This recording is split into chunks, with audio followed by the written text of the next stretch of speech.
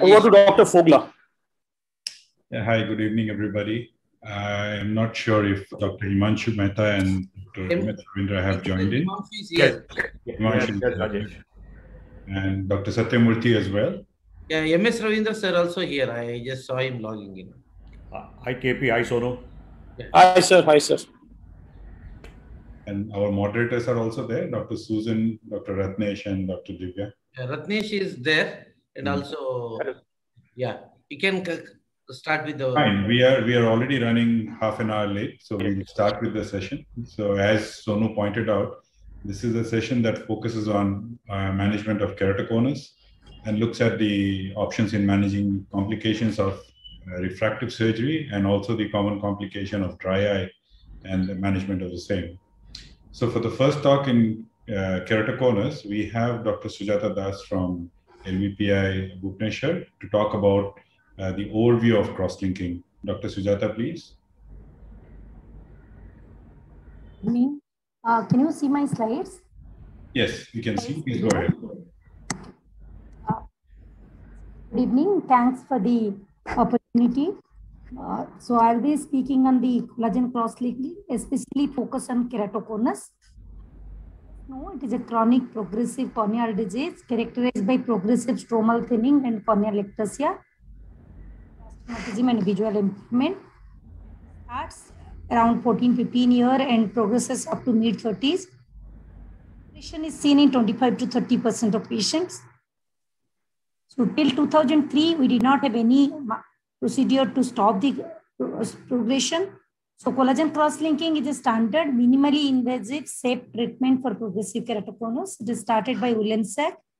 Aim of this process is to slow or possibly stop the progression to avoid the need for keratoplasty. It has significantly altered the management of keratoconus once it started.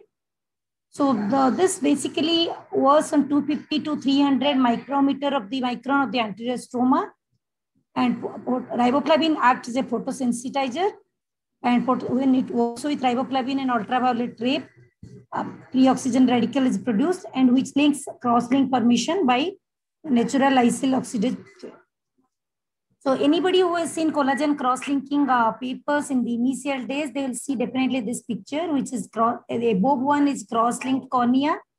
And you can see after collagen cross-linking, there are multiple bonds which is increased. If you see histopathology, there is significant increase in collagen fiber diameter after collagen cross-linking. The cornea are increased resistance to pepsin digestion. It increases biomechanical stability. In addition to keratoconus, the indication are PMCD, ectasia, especially after LASIK, and it is used for microbial keratitis management and bullous keratopathy. In addition to other slit lamp examination and visual acuity, these are mandatory corneal topography, and documenting progression is mandatory to know whether the cornea ectasia is increasing or not. Pachymetry, ultrasonic anyway is not useful. You have to depend on the topography or antisegmentosity. Specular is optional, especially if it is a thin cornea, somebody may do specular. The standard protocol, which is named in Dresden protocol, named after the city where it started, is used to do 7 millimeter corneal epithelium debridement and using riboflavin for 30 minutes soaking. Then cornea is exposed to UVA light again another for 30 minutes.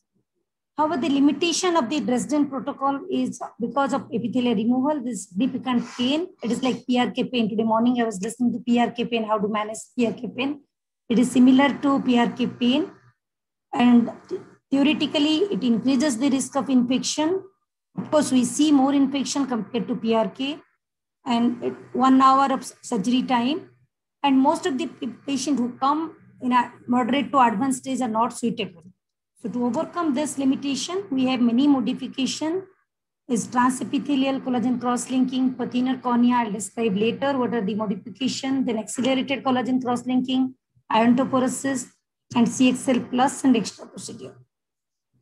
So coming to the transepithelial, which is known as epi-on. So riboflavin, because it's a high molecular weight and hydrophilic molecule, it cannot penetrate intact epithelium. So we need chemicals which increase the permeability. These are the chemicals like alkonium chloride or tetracaine containing anesthetic used long before this surgery. And in comparison to Dresden protocol or conventional one, this depth of stromal demarcation line is less, which is 200 micron. Again, similarly, biomechanical rigidity also increased only 64% compared to 320%, which is Dresden protocol. Another way of deal with the thin cornea is hypoosmolar riboflavin, and transepithelial already I discussed. And iontophoresis is another way of thin cornea. Lenticle assisted cross-linking and contact lens assisted cross-linking, these are used for thin cornea. So if you go one by one, hypoosmolar riboflavin is most commonly used for thin cornea. The osmolarity is less, and the riboflavin is used without dextran. Cornea can be increased to 36 to 110 micron with hypoosmolar riboflavin. And studies have proven that if you use and if you check the pachymetry before exposing to UVA, there is no endothelial cell loss, but make sure this is 400 micron before we expose to UVA. Then epithelium op technique, this is a contact lens. Contact lens is an inexpensive and simple procedure. It's the only thing you need is UV barriers, barrier-free soft contact lens. And at the same time, when patient's cornea is exposed to riboflavin for half an hour, contact lens is soaked in 0.1% riboflavin for 30 minutes. And then it is same as Dresden protocol. Again, the stiffening effect is less compared to conventional one. This iontophoresis is a transepithelial method. Water-soluble low molecular weight riboflavin is used. And penetration of riboflavin is increased by using low intensity current.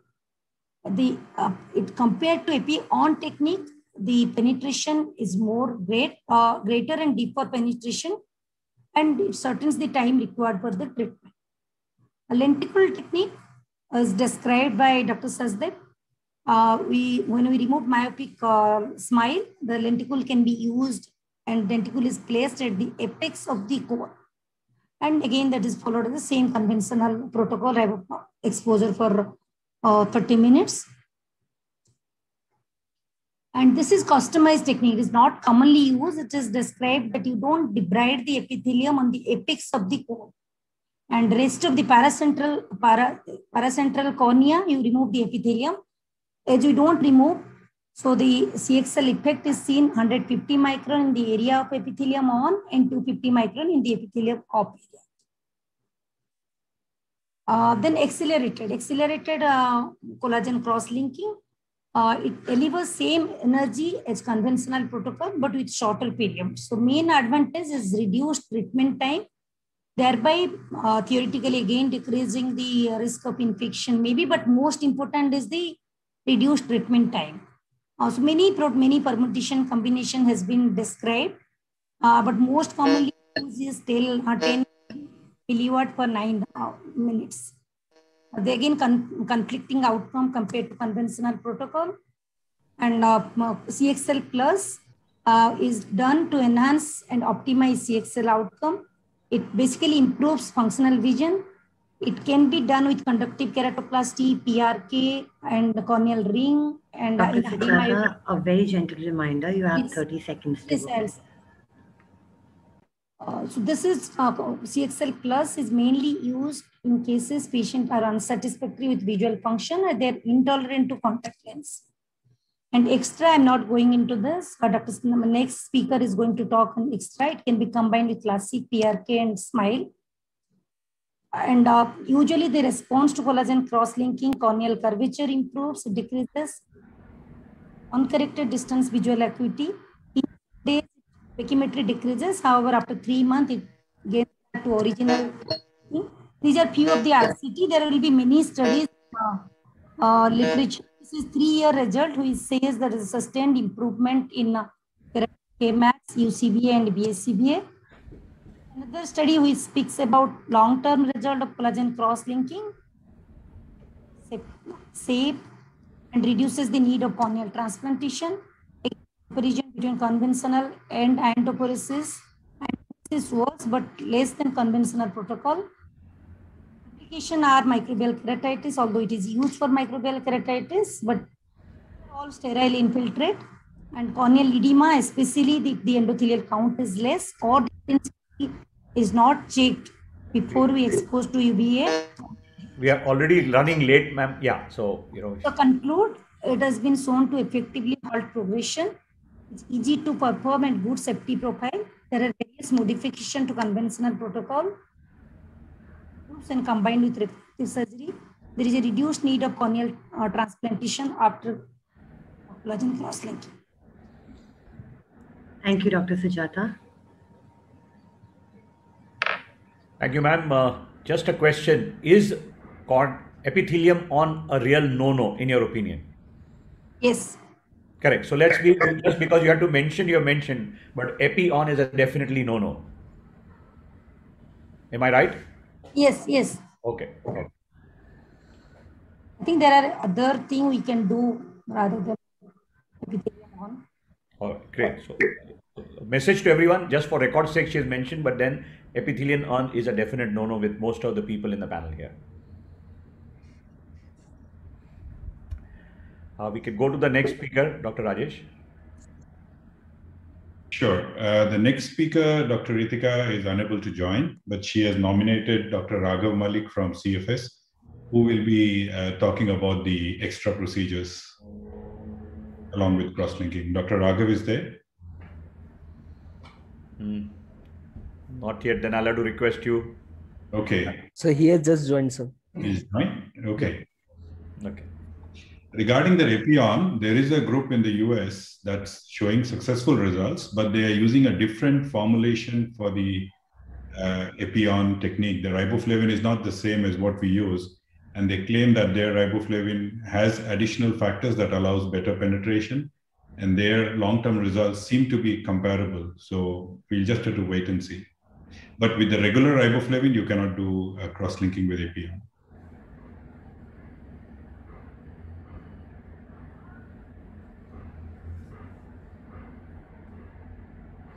Opinion using distilled water instead of dextran for swelling the cornea. Rajesh, would you have anything to say on that? We used to do that long back, but now after we have the HPMC-based riboflavin, we achieve good swelling with using that riboflavin itself of over more than 100 microns. Yeah, Dr. Raghav, welcome to the show, and thank you. Good evening, everyone. Thank you so much for this opportunity. I am Dr. Raghav Malik. I will be speaking about combining cross-linking and laser vision correction procedures. So why do we need these why do we need to combine these two procedures? What about the patients who have the borderline topographies, who have that bad D, who have that CBI that is a bit abnormal? Are those patients not allowed refractive surgery at all? We may just have a solution. So we can combine LASIK, PRK, SMILE with cross-linking known as the extra procedures, while we can also do a PRK or PTK for keratoconus procedures, but we are just talking about the LASIK, PRK and SMILE in this session. So now we know that there is about 14 to 33% corneal weakening due to the flap creation. Once a flap is created, we know that the anterior stroma is cut along with the Bowman's. So that does not contribute to the strength of the cornea. So hence we need to add something else in addition to make the cornea strengthen after the procedures. Now, tissue subtraction along with vertical cuts that we make in SMILE and delaminating cuts we made in SMILE can make the cornea weaker, and this can lead to biomechanical instability, and an ectasia can hence develop in future. So we need to keep an eye out for the preoperative high myopics or hyperopes, the thin corneas, the abnormal topographies, that is the FFKC, a patient who is prone to excessive eye rubbing or allergies, a patient who is pregnant or breastfeeding in the first 6 months, hormonal imbalances, and certain systemic and medicine that the patient is using. So now we know that a cornea which is cross-linked looks something like this, which is much stiffer than that which is not cross-linked. So the cross-linking restores strength to the cornea. It improves the flap bed adherence. That means that the flap does adhere much well to the stroma. There is a better tensile strength to the cornea, and the cross-linking reduces refractive regression and the risk of corneal ectasia. Apart from the biomechanical advantage, simultaneous cross-linking may also lead to less epithelial thickness increase, which is also implicated in regression. That is an additional advantage. So the concerns with cross-linking are that what about the safety?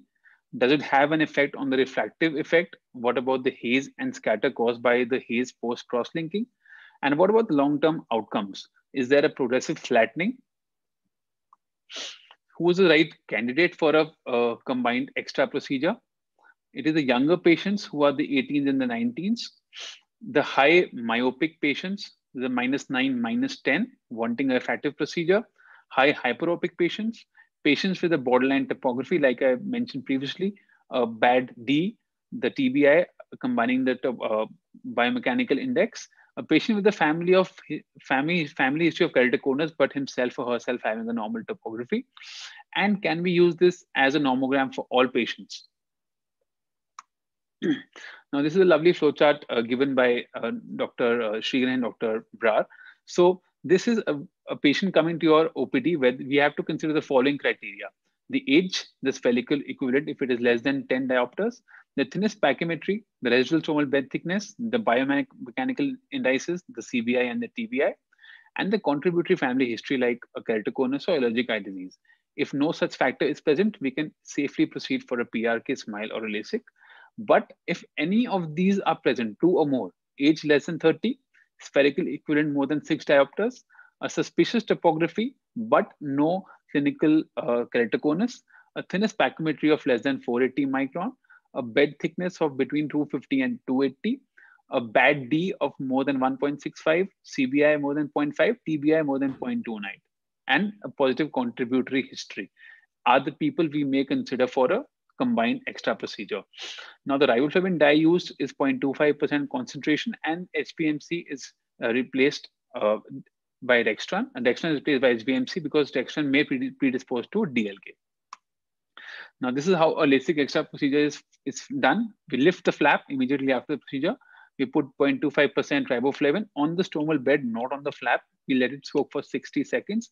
And then we give UV radiation through the flap after thoroughly washing the dye off. We use a total of 2.7 joule per centimeter square energy and 30 millivolt per centimeter square for a total of 90 seconds. This is for LASIK extra. We see this is the demarcation line that we see in ASOCT. Again, why not through the flap? Because we avoid crossing the flap because it does not contribute to the biomechanical strength. Also, there could be flap shrinkage, which could lead to further issues like an epithelial growth. Now, these are many studies done that show that the higher refractive accuracy is found in patients with a refractive procedure combined with the cross-linking than with the refractive procedure alone. And there is no progressive flattening seen. This has been proved in literature. We see that patients with a combined LASIK extra showed no significant changes in the spherical equivalent over time, and they're comparable to LASIK only. The finite element model calculates displacement in residual bed when intraocular pressure is doubled. So if you see, when this is a patient where we combine cross-linking with LASIK, and if the pressure is doubled, the cornea is relatively flatter compared to a non-cross-linked cornea. So it has less displacement when IOP is increased in a thinner cornea, which is less stiff. The number of studies done till now on LASIK extra in myopia as well as hyperopia.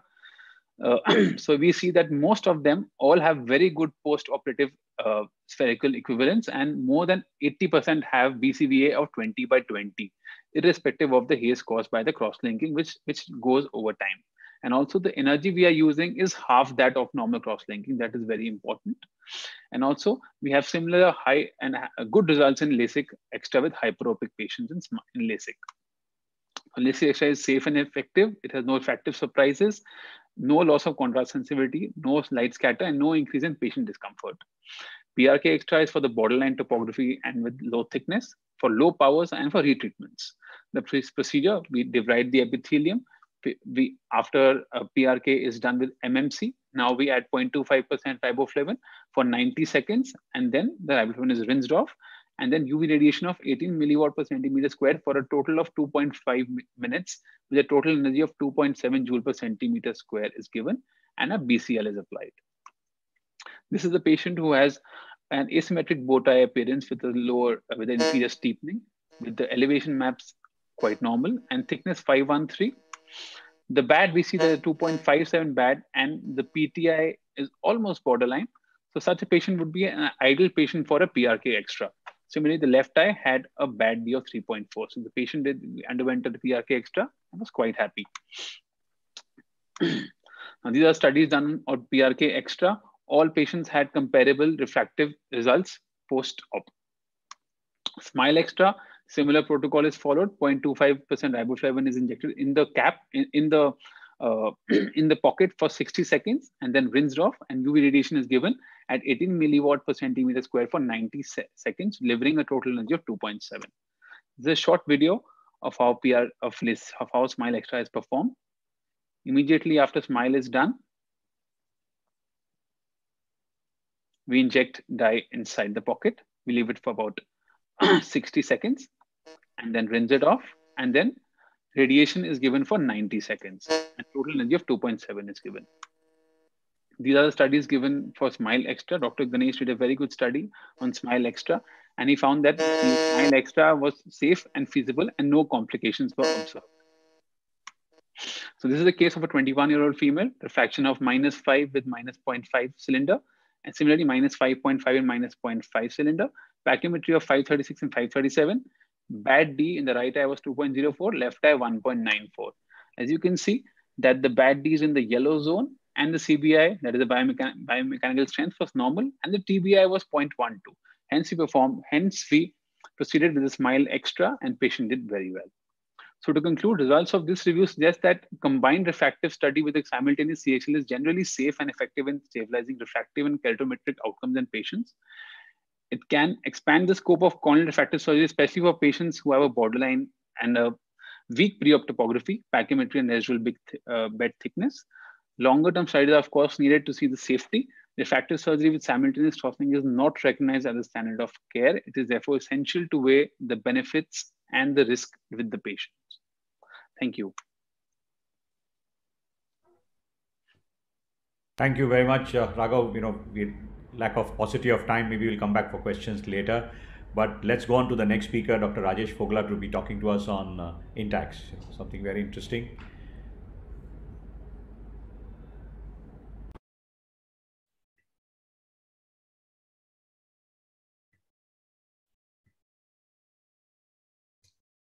Are my slides visible? Yes, Rajesh, we can see your slides. So I'll be talking about another aspect of treatment in the management of keratoconus. I have no financial interest to disclose. Now, we have heard about cross-linking, which arrests the progression. In the refractive correction, besides using contact lenses and doing customized refractive surgery combined with cross-linking, intracorneal ring segments are a good option. These are basically devices made of PMMA of varying arc length and thickness. These have positioning holes. The newer ones come with asymmetric thickness, thinner on one side and thicker on the other side. And they are in different cross-sectional shape from hexagonal to oval to triangular. The common products available with us are the Intacs SK, the Kera ring, and the Ferrara ring. The Intacs and Kera rings are FDA approved. It works once it is inserted deep into the corneal stroma. It basically results in focal steepening at the site of implantation. The peripheral cornea is stretched, and this results in a central flattening. So if you look at this topography before and after Intacs implantation, a single segment was implanted, you can see the change in the corneal topography. And if you look at the pre and post topography, you can see the difference map, which shows you the significant amount of flattening. And notably, if you go in the pupillary area and look at the asymmetry between pre-op and post-op, you can see why the patient's visual acuity improved after the implantation of the intracorneal ring segments. How is it implanted? Commonly, we use the femtosecond laser, although earlier we used to use the manual technique as well. The femtosecond laser is more versatile, easier to perform. It creates channels which are uniform depth all across, and it is associated with lower long-term risk of complication, especially extrusion of the ring segment. This is how it looks post-operatively. You can see a single segment in the lower image and the double segment in the upper image. In patient selection, you can do it for mild to moderate keratoconus for post-classic ectasia. If you're using the Intacs, I usually like to do it for a maximum K of less than 58 diopters, although the Kerr ring and Ferrer ring, they are implanted in a smaller diameter area, so they can be used for steeper corneas. The minimum corneal thickness should be 400 microns at the site of implantation. There should not be any corneal scarring because that can alter the outcome. And the patient should have realistic expectations from the surgery. This is a nice flowchart described in the paper by Rohit Shetty from Narayan Netralaya. So basically, how do you do your surgical planning? It depends on the location of the cone, whether it is central or it is displaced away from the center, the amount of superior-inferior asymmetry, what is the mean spherical equivalent, and what is the mean keratometry. So let's look at some examples. So this is a patient who has moderate keratoconus, and there is this decentered cone, and the superior-inferior asymmetry was not very high. So we went ahead with asymmetric rings. The superior ring was 250 microns in thickness. The inferior ring was 400 microns. And that's how it looked post-operatively. And you can see that there is significant reduction in the keratometry and the astigmatism as well. So from pre-operative, about 624, the patient's unaided vision improved to 612 and best corrected improved to 66. This is another case with asymmetric, the cone is displaced inferiorly, and it's the steep K is not very high. It's about 50 diopters. We went ahead with a single segment implantation in this case to support the cone inferiorly and lift it up. And in here you can see from pre-op 5/60 unaided, it improved to 618, and the best corrected visual acuity improved to 20/20. So in this case, a single segment helped improve the quality of vision. You can combine it with cross-linking to stabilize the keratoconus. You can further improve vision by giving a refractive correction using topography-guided PRK. You can even do a toric ICL implantation once the refraction is stable. And if there are any associated lens changes, you can think about doing a toric IOL implantation. This is a 30-year-old male patient with uncorrected visual acuity of 2200, best corrected of 2080. And he was not willing to wear contact lenses and wanted some form of refractive correction. So we went ahead, and this is his higher order aberration. You can see the total aberration was 1.41. The coma was about 1.09. So coma is the main reason why these people have deterioration in the quality of vision. So we went ahead, did a femtosecond laser assisted Intacs SK 350 micron segment implanted at 400 micron depth. And post Intacs, his visual acuity improved to 20/30 best corrected. And you can see the change in the topography, and it explains to you why there is improvement in the vision. And especially if you look at the higher order aberrations, you will find that his coma has reduced to 0.36 microns, which indicates why he was feeling better. Now we waited for 3 months, and once his refraction was stable and the topography was stable, we went ahead and did a topography guided PRK with accelerated cross-linking. And the maximum ablation was in the center was only 31 microns. And this is how it looked post-operatively. His visual acuity, best corrected, improved to 20/20 with just -1 with -0.75 cylinder. And if you look at the corneal topography, it looks almost normal. And if you look at the higher order aberration, his coma has further reduced to only 0.14 microns. And that explains why the vision improved in this case. So this is the pre-op, and this is the final post-op. Complications can happen with Intacs. You can get channel deposits over a period of time. These are whitish yellow deposits on the inner side of the ring. These are proteinaceous deposits along the channel. You see them more when you create the channels manually. And if you make the channel 360 degree, then you can have these channels, the Intact segments migrating towards each other, so you can have overriding of the implants. If you place your suture when you're doing 2 segments and you don't remove the suture, sometimes these loose sutures can lead to vascularization, and then the blood vessels find it easy to grow into the tract and can result in lipid keratopathy.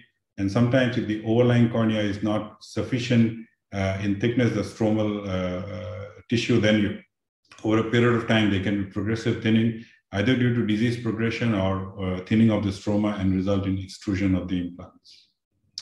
So basically, the tips for Intacs would be select the right case and the implant type, use femtosecond laser to perform the implantation.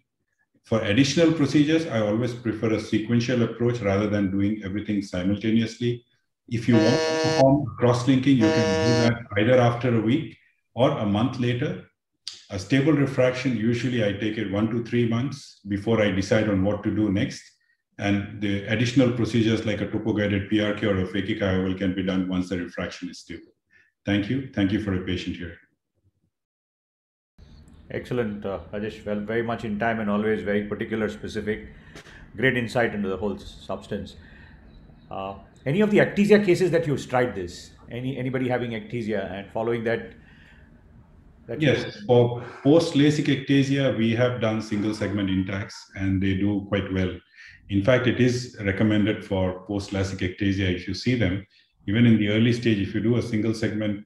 And one thing that I have always found is I don't do a cross-linking before and do the Intacs later. I always recommend doing the Intacs first and then followed by cross-linking at a later date. Because once you make that cross-linking and the collagen becomes stiff, and if you put in your Intacs ring, you don't get the same kind of effect what you see when you do the Intacs first. And I don't like to do it simultaneously because whatever said and done, you are placing an implant within the cornea. And sometimes you can have an infiltrate after you have put the Intacs ring. So whether that's a sterile infiltrate from the cross-linking or whether that's an actual infective infiltrate, you won't be able to distinguish. So why mess it up? First do the Intacs, let it settle down, and then come back and do a cross-linking later. So that kind of seems logical and seems better. Is it 6 weeks? Let it settle down is 6 weeks according you can do it at, the keratoconus is not going to progress very rapidly. So you can do it even 6 weeks or 8 weeks, it doesn't matter. In fact, in certain of my patients where I've done Intacs first, some patients have not come back for their cross-linking. And I've seen a patient 10 years after I've done the Intacs and there has been no progression. So I don't know whether he was having progression before, but whether by placing an Intacs within the cornea, whether we are redistributing the forces which, lead to stabilization, I don't have an answer to that, but that would be something interesting to study and look at whether Intacs alone can slow down the progression of keratoconus. KP, do you have any questions? Sujata? No, sir. Like Rajesh, always, as usual, fantastic stuff. I was remembering 1.5 years before I went to Sri Lanka. So most of the patients those who underwent refractive procedure talking about Rajesh. Even most of the doctors are very much talking about Rajesh because that much of work even he has done even in Sri Lanka also. Really, we should appreciate him, sir. Dr. Ravindra, you have something? Yeah, wonderful presentation, Dr. Rajesh. Thank you. Have you done manual, segments, surgery? Yes. When I started off, before we had the femtosecond laser, I was implanting my Intacs using the manual. And what is the difference between them? The difference is that it used to be a little cumbersome because you had to do it under local anesthesia. Because of the amount of manipulations that you do. Once you give local anesthesia, then applying the suction ring, getting the centration used to be an issue. And even if you make the tracks, they used to be asymmetric at times. That means they are deeper at one end, shallower in the other end. And, compared to that, the femtosecond laser, the channels are tighter and you can really customize because once you apply the vacuum, you can move around the fixation and you can customize it much more. Yeah. What is the tear film stability of these patients post Intacs? Are they better, same or worse? They are better than what they used to have earlier. And somehow if you are putting the Intact segment acts like the new limbal point. So sometimes the refraction, you have to be very careful because AR will give you all kind of readings, but that you can't use that reading for giving glasses for these patients. So they have to be refracted manually and you have to really, but patients do appreciate and they have good improvement in vision. But like I said, it's not something you can use for each and every patient. You have to, selectively, if you do it, you can get very good results. Is the progression of the corneal, ectasia is any indication or contraindication or a special indication for Intacs? You covered that, but can you be more specific? Imagine, we have shifted a lot of our patients to contact lenses. They're so happy with modern contact lenses. The surgical intervention has come down a lot. So what's your comment on that contact lens? Absolutely. So these are for the subset of patients who are not willing to wear a contact lens and are looking at something else. Otherwise, primarily, we try to fit every patient with a contact lens. Good. Thank you. We are not trigger-happy gunmen, so we first try peaceful solutions, contact lens to start with. The quality of vision, what they can get with the contact lens, I don't think anything else can give them. So, let's move to the next one. Vardhaman, are you there? Vardhaman had sent a message that he has some other commitment. It got delayed, so he will not be able to join. So Dr. Reshma, I can see her here. I get. So, Dr. Reshma, are you there? Yes. Yes. Yes. And stress of losing a reference. Hello. Yes, Reshma. So, thank you for being there. Decentered ablation and small zone management. Another wanted to say something. Yes. Another wanted to say something. Yes, sir. Good evening, everyone. Sorry to interrupt. Actually, I just sent a message. I'm moderating a session at LDP. I think mine is the last talk. So if you can just send me a message, I think mine is the last talk. So I can come here to present my presentation. You could be next. Let's do it. Vardhaman is not, so you'll be next after this. Okay, then I can present and I'll go back there. Okay, sir. Yeah, that's right. Thanks. Thank you so much. Great. Thank you. Yeah. Sir, KP, you wanted to say something? KP. Nothing, sir. You can. Reshma can go ahead with the talk. Yes, sir. Dr. Reshma, we can see your screen. Yes, sir. Yes, ma'am. Just letting you know your screen is already there. We can. Thank you, ma'am. So good evening, everyone. I'm Dr. Reshma Ranade, Fellow in Cataract, Refractive, Optics and Clinical Research at Narayan Nethralaya, and I'm here to talk on decentered ablation and small zone management. So without further ado, I take this humble opportunity to introduce to you all our DEAL nomogram, where D stands for decentration, evaluation, and applying laser for correction. So let's go back to basics and check what decentered ablation means. So this is optical axis, which is a line extending from the anterior to the posterior pole of the eye and taking into account the centers of the crystalline lens in the cornea. Now, an ablation is said to be decentered when the center of the ablation does not correspond with the center of the optical axis. Now, having said that, if a patient comes to us with glare, halos, and difficulty in night vision with a history of refractive surgery, we at our center first do a thorough workup, which is replete with the refraction, the dry eye evaluation, the non-strabismic binocular single vision evaluation with a binocular assessment and orthoptics, the topography, epithelial mapping, taking a look at the aberrations, and the retinal examination. Now, what I need to highlight here is that not every patient who has symptoms or not every patient who has a decentered ablation needs to be lasered. So in case the patient does not have any symptoms, in that case, you can observe the patient and you need not go ahead with a laser regularization procedure. But on the other hand, if the patient does present to you with glare, halos, and difficulty in vision, and you have a topographic diagnosis of a decentered ablation, the first and the foremost thing to which would be to rule out a dry eye. So having said that, our dry eye assessment consists of assessment of the tear film, the epithelial mapping, meibography, the Schirmer's test, and the tear film breakup time. And if any of these are found to be abnormal and we make a diagnosis of dry eye, we need to treat it first. So our treatment regimen consists of doxycycline, then low dose steroids and tapering doses, and a high viscosity agent like sodium hyaluronate and the topical immunomodulators like cyclosporin. Regardless to say, the modern dry eye therapy devices like the vector pulsation therapy do play an important role. Now, once you have ruled out a dry eye and the patient has a decentered ablation, you can subject the patient to a contact lens trial, because that is going to tell you whether he's going to improve with, whether there is going to be an improvement in his symptoms or not. So if at all he improves with his symptoms, then you can go ahead and treat him with glasses or contact lenses. But in case your patient is unhappy or he's unwilling for glasses, in that case, you can probably offer him the option of a regularization procedure. But on the other hand, if there is no improvement in his symptoms, then you probably need to dig a little deeper and assess his lens status. Now, what are the tools that we have to check the lens status? So we have the dysfunctional lens index, we have the pentacam nuclear staging, and we also take a look at the internal aberrations in the Nidec OPD3. So if you have a poor DLI and a higher PNS and higher internal aberrations, you may probably have to go ahead with a lens-based approach. On the other hand, if you have a good DLI and the PNS staging is normal with normal internal aberrations, it would probably warrant an orthoptic evaluation. So coming to the orthoptic evaluation, that is going to tell you whether the patient has a Virgin's disorder or it is an accommodative problem. So in that case, you need to treat him further first with office-based and home-based therapies. Now, this is a slide which explains about the normal accommodation of the lens and the abnormal accommodation.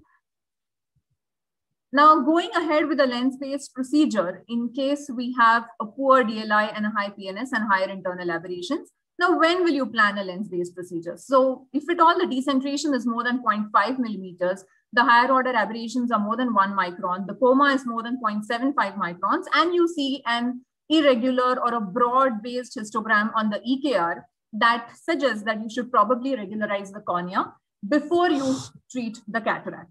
Now, the question here is, would you want to treat the cornea first or would you want to go ahead with the cataract surgery first? So we all know that the dynamics of the eye would change once you do a laser ablative procedure.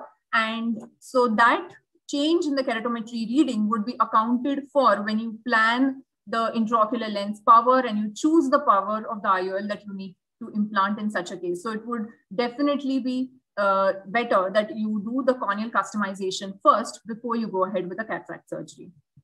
Now let's look at a few case examples. So we had a 32-year-old lady who presented to us with a history of LASIK 2 years back, complaining of starburst and glare. On examination, she had a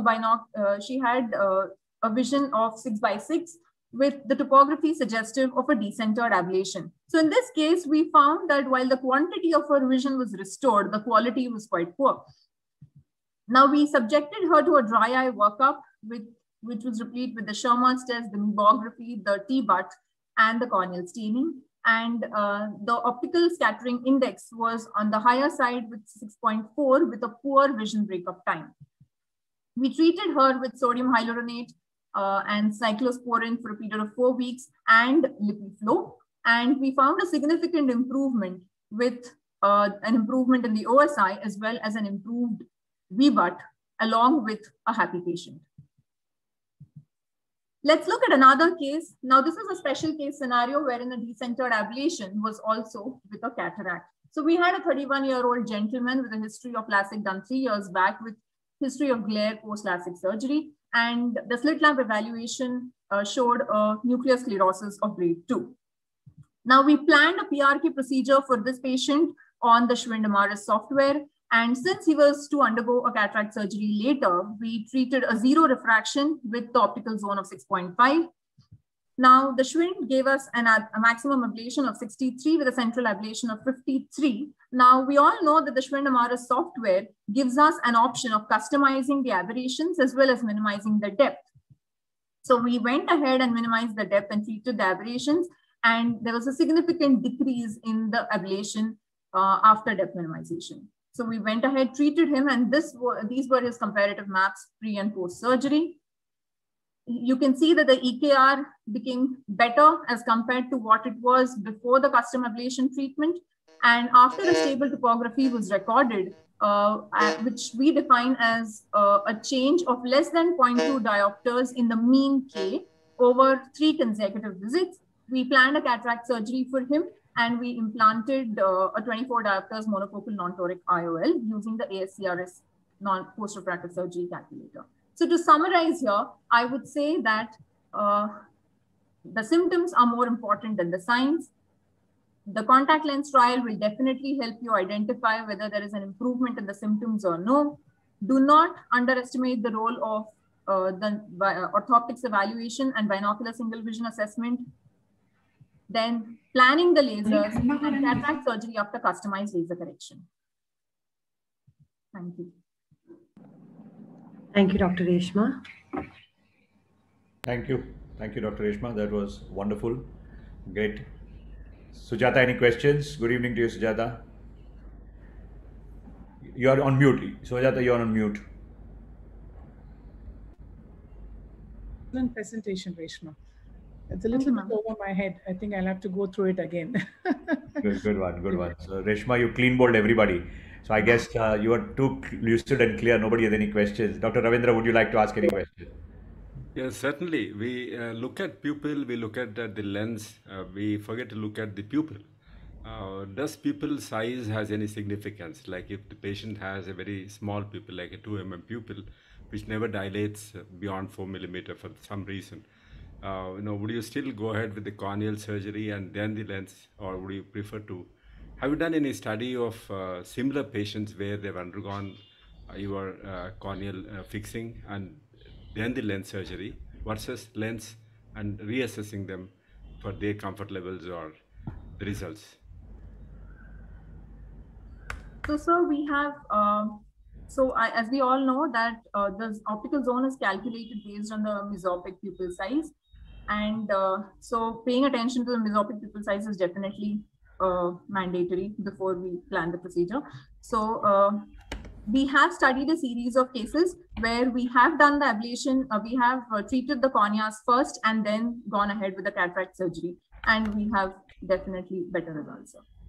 Just one question. You had a case which you had treated for 53. Was it that deep for decentered ablation? The management of decentered ablation, one case which you showed, you had taken away 53 microns of the cornea. That was what you showed in your picture. 53 microns, a bit on the steeper side when you consider a patient who is having an ectasia or already a lasered eye. We normally do go that deep. Normally we do somewhere between 20 to 40, not beyond that. Dr. Reshma? Ma'am, could you please repeat the question? No. I'm sorry. One of your patients, which you had showed the case presentation, yes, the depth of ablation was 53 microns. Yes, ma'am. I was just wondering whether it would be a good thing to do for a patient who's already undergone laser, probably having a post-classic ectasia. Is it a good thing to do to take away so much of tissue? Is that okay? Ma'am, we consider a cutoff of 400, ma'am.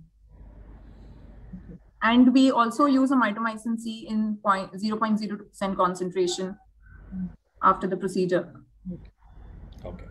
So great, Reshma. Thanks for sharing. We come to our, because we are running short of time, we come to our next speaker, Anaga, who wants to leave for the next. Anaga is everywhere in all multiple sessions there. So Anaga is a prolific surgeon from Mumbai and of course with the scientific committee ARC, and she's going to be speaking to us on the algorithmic approach to manage post-refractive surgery dry eyes. Welcome, Anaga. Thank you so much, sir. Very good evening to all the seniors here. Sorry for butting in like this. And thank you for allowing me to speak out of my turn. I would be speaking on algorithmic approach to managing post-refractive surgery dry eyes. Yes, we all know that refractive surgery is one of the most commonly performed surgeries for reducing the glasses and dependence on glasses. But we also know that dry eye is one of the primary reasons of patient dissatisfaction, which can impact post-operative quality of vision and also quality of life. Now, if you see certain statistics, immediately after LASIK, almost as high as 95% of patients may report some dry eye symptoms, and as high as 60% of patients may report it even 1 month post LASIK. Now, if you look at the pre-operative symptoms, there could be as high as a prevalence of 38 to 75%, which we need to pick up so as to avoid complications. Usually it peaks in the first few months after surgery and settles down by 6 to 12 months. Now, if you look at the diagrammatic representation of a normal corneal nerve anatomy of the eye, you can see that this is the subepithelial plexus, the subbasal plexus ending in the sensory nerve terminals in the epithelium. And this is the difference between LASIK and SMILE, which I would be now elaborating in the next few slides. Now, if you look at PRK, for example, we know that there's no flap creation and hence there's lesser damage to the subbasal plexus and lesser to the deeper stromal nerve. So probably it would be better than LASIK. Now, if when you look at LASIK, basically what happens is the disruption of both the dense subbasal nerve plexus as well as the stromal nerves in the creation of the flap, which causes denervation of the cornea, leading to decreased corneal sensitivity, and hence reflex tear secretion is reduced. Now, if you compare a vertical hinge versus the horizontal hinge, Probably a horizontal hinge would be better because it would only affect one side of the nerves, whereas in vertical, both the sides would be cut. But studies have shown at the end of 6 months, probably it may not be statistically significant. There are also some people have proposed surgical techniques like smaller flaps with larger hinges, which may reduce risk of postoperative dry eye, or thin planar flaps, which may have lesser dry eye. Now, there are certain studies which have compared SMILE with femtosecond LASIK. And in this case, we have seen that here it says that SMILE may create fewer dry eye symptoms and that corneal sensitivity was greater after SMILE versus femtosecond LASIK. So we all know that because in SMILE, there is a lesser, there is no flap, there is just a small cap cut. Definitely that is the reason why there is less cutting of nerves and hence less disruption of the normal corneal nerve anatomy. However, there are studies which also show that there is no significant difference in the corneal re-innervation and sensitivity between both of them at 6 months postoperatively. Like in this study, they have shown that SMILE does not show obvious superiority and SMILE patients may just have milder subjective symptoms. And this study shows that SMILE shows superiority over femtosecond LASIK. So basically, it is all the SMILE surgeons would have faced patients both ways. Now, this graph shows that the mean corneal sensation after SMILE came back much earlier, but at the end of 6 months, the statistics was the same. So if you look at the probable pathophysiology of post-refractive surgery dry eye, one reason could be damage to the subbasal nerves, decreased corneal sensitivity, decreased tear secretion, and ocular surface inflammation causing dry eye. Another pathophysiological mechanism could be just a decreased blink rate because of decreased corneal sensitivity, causing decreased meibomian gland secretion, unstable tear film, decreased T-butt. There could also be damage to goblet cells due to suction, leading to altered expression of mucin, leading to instability in the tear film, or just the alteration in the corneal curvature can cause an alteration in the expression of mucin. We all know that dry eye has a very significant proportion of inflammation. It's basically an inflammatory disease. So it could be because of pressure or direct action on the nerve. This could exacerbate a pre-existing dry eye, and basically there are release of inflammatory cytokines in the tear film and the conjunctival epithelium. Now, confocal microscopy has shown, like in this slide here, tortuosity neuroma. So basically, a post-refractive dry eye could also be maybe because of pain without stain, which could be triggered by the refractive surgery. So a patient could have disproportionately increased symptoms compared to just signs. Or it could be just that preoperatively a patient had aqueous deficiency or evaporative dry eye, which was missed, and that has significantly worsened. So what we as refractive surgeons need to do is a thorough preoperative evaluation right from history, ask for contact lens intolerance, which is a very great indicator that the patient may have dry eye, allergies, medication use, especially anti-glaucoma medications, associated systemic diseases, in the presence of which you would immediately refer it to an immunologist or a rheumatologist. Use patient questionnaires so as to make your job easier, maybe OSDI or DEQ5. Examine the patient like you would do for a proper dry eye patient with all the tests that you would do for a routine dry eye patient, including the T-butt and the inflammatory biomarkers. We have a lot of gadgets also we can use for non-invasive tests. This is a clinical photograph of a typical line that's a LASIK-induced neurotrophic epitheliopathy staining. These are the confocal microscopy images showing increased bending of nerves, tortuosity, and then the early nerve regeneration post-LASIK. So how is the management different compared to a routine dry eye? So basically, we follow the TFS dues to guidelines, educate the patient regarding environmental modifications, use tear substitutes, preservative-free would be preferred. You can also use the newer thermal-based therapies like the IPL or the LipiFlow. Definitely, LipiFlow cannot be used in the immediate post-operative period. Role of anti-inflammatory agents like cyclosporin, for example, may need to be continued for longer duration, even up to 4 months. This basically helps to prevent activation of T cells and inflammatory cytokines. Topical steroids will act as an anti-inflammatory mode of treatment. It reduces and breaks the inflammatory cascade and host of mechanisms which will help to reduce the ocular irritation and reduce the amount of dry eye. Definitely the strength and the duration of steroid would depend on the severity of the problem. Basically, if you have diagnosed a meibomian gland dysfunction in the preoperative period, you need to pre-treat it, improve the MGD by all the procedures like the lid hygiene, warm compresses, or IPL therapy, so as to avoid complications in the postoperative period. You could also use supplementary therapies like omega-3 fatty acids and as well as the role of vitamin D as an adjuvant therapy. So to conclude, friends, preoperative dry evaluation needs to be done in these patients before you take them up for a refractive surgery. See whether they are an aqueous deficiency, evaporative dry eye, mixed, or a neuropathic dry eye. If it is a severe dry eye, or avoid a refractive surgery totally. If it's just mild or moderate, you would treat them preoperatively and also postoperatively evaluate them. And depending on the severity and the grade of the type of dry eye, you would treat them whether it's aqueous deficiency, evaporative dry eye, neuropathic pain, and also keep a lookout for toxic dry eye disease. So this was basically the algorithmic approach to evaluation and management of dry eye disease. So basically a comprehensive understanding of the possible... And just a reminder, you have 30 more seconds to go. Yes, if you I'm could done. please wrap up. So we also need to take a detailed history, a customized algorithm like I just described, a systematic approach, timely tests and diagnosis, and appropriate medications and treatment for an adequate duration will ensure good outcomes. Thank you so much for your kind attention. Thank you so much for accommodating me. Thank you, Anaga. It was a nice talk. Just I wanted to ask you one question that, see, the different modalities of treatment you already explained. In the severe cases with MGD dysfunction, do you do post-LASIK highlight treatment to the patient also? Yes, sir, we do. We do. In fact, we do a dry eye workup for all our refractive patients. And if we find that they have MGD, we usually all pre-treat the patient with not only the conventional method, but also with IPL, and then continue the IPL post-op. But because it is non-invasive, unlike the LipiFlow, we can immediately do it within a week's time also. Even post-refractive surgery? Yes, sir. Okay. Thank you so much. I think you are still with the LDP program. Yes, Thank you so much.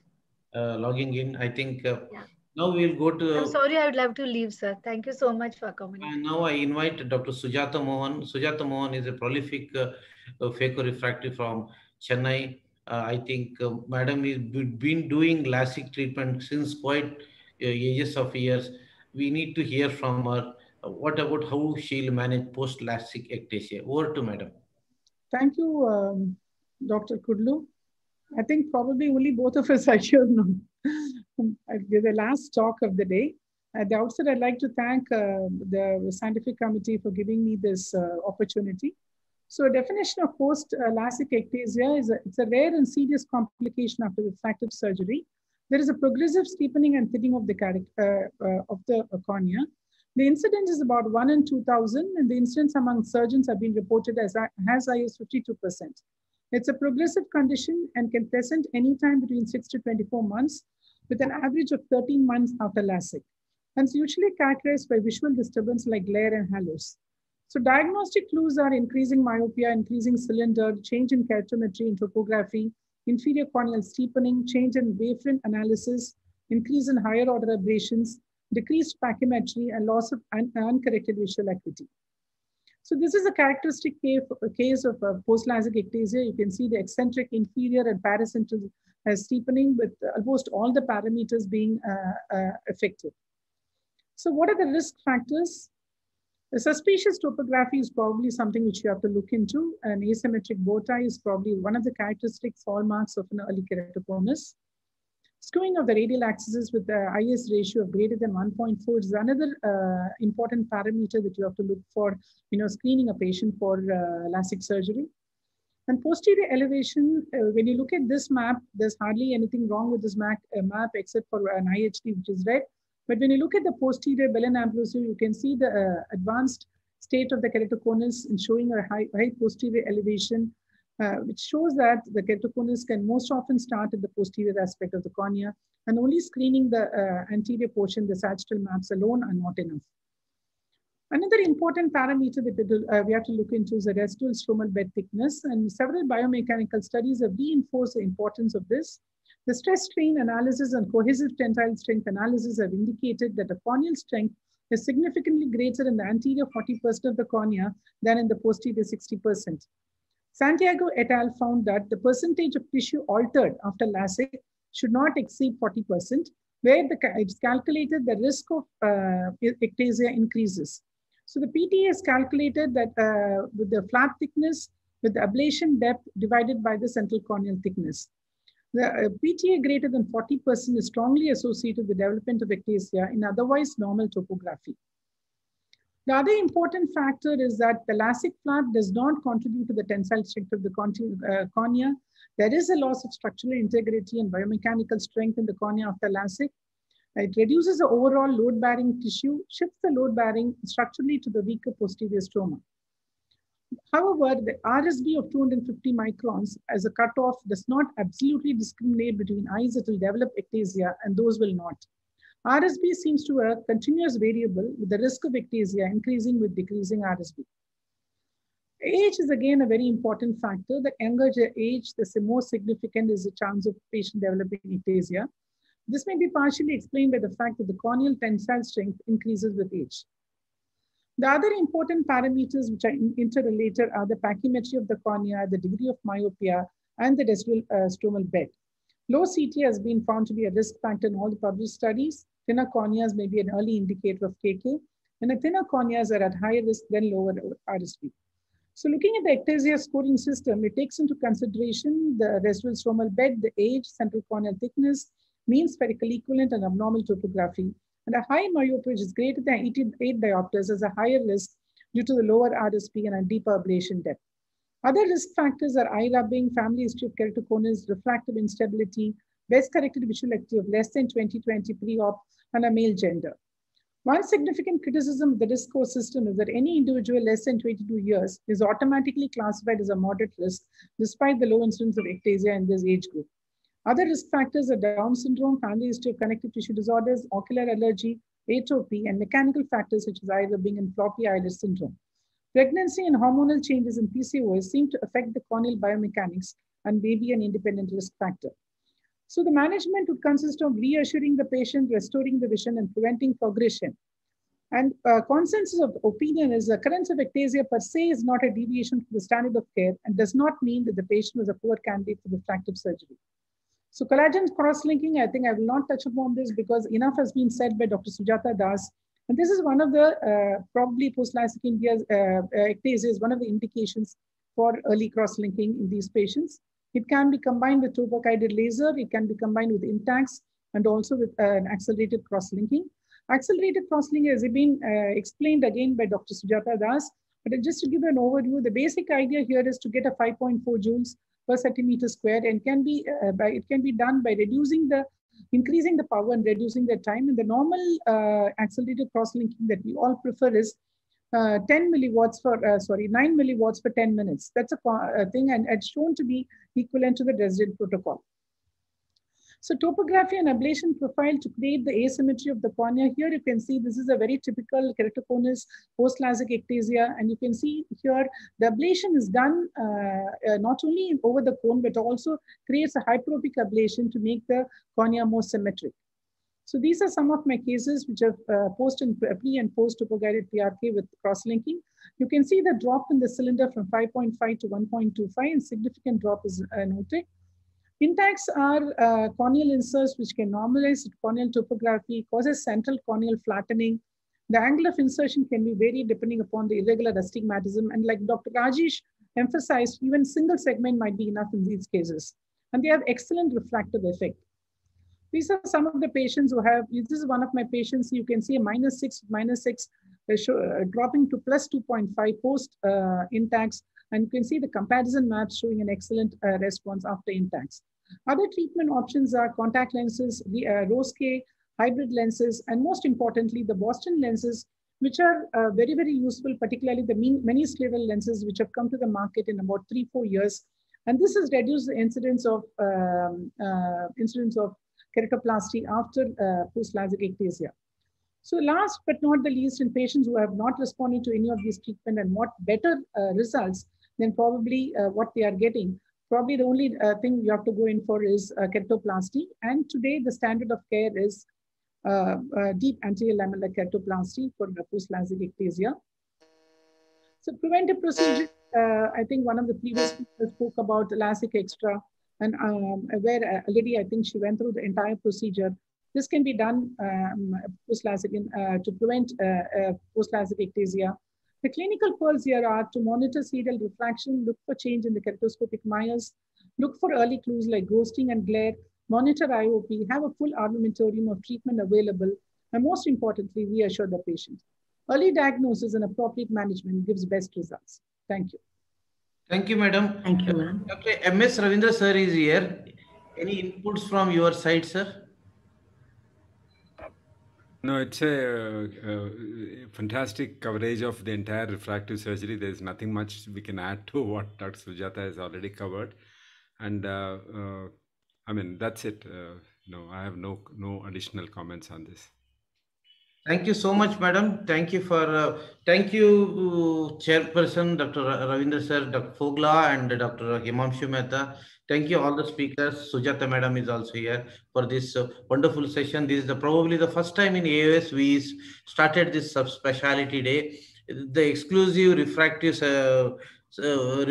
treatment subspecialty where someone wants to start the refractive surgery also. If they would have logged in at 12 o'clock and end by this time, I think definitely they'll go ahead with buying a refractive. Krishna Prasad, your experiences you should comment because you've been doing refractive surgery a lot. Can you comment on, summarize on all the lectures that were held today? Yes, sir. Like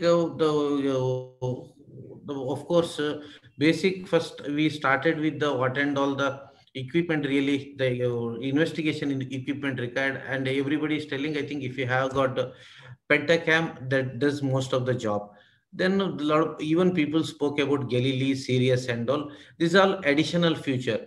But once when you're starting, if you have Pentacam, it does most of the job. Then once if you are like picking up your practice, if you want to upgrade your practice into a presbyopic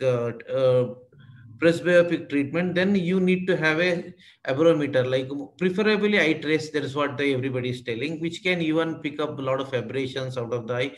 Most probably even dysfunctional lens index also it can pick up. Then about the treatment, I think up to the call, depending upon the power, of course, PRK is the gold standard. You've been talking about PRK since a quite long period. You have done a wonderful job as far as PRK is concerned. What percentage of your practice is PRK versus femto versus? My actually 60 to 70% is smile and remaining 40% is PRK. What about Dr. Sujata? The 10%, 10 to 15% PRK, sir. The rest is femto. I hardly do standard nowadays. Okay. What about smile? You switched over to smile? No, sir. We are not yet got. Fine.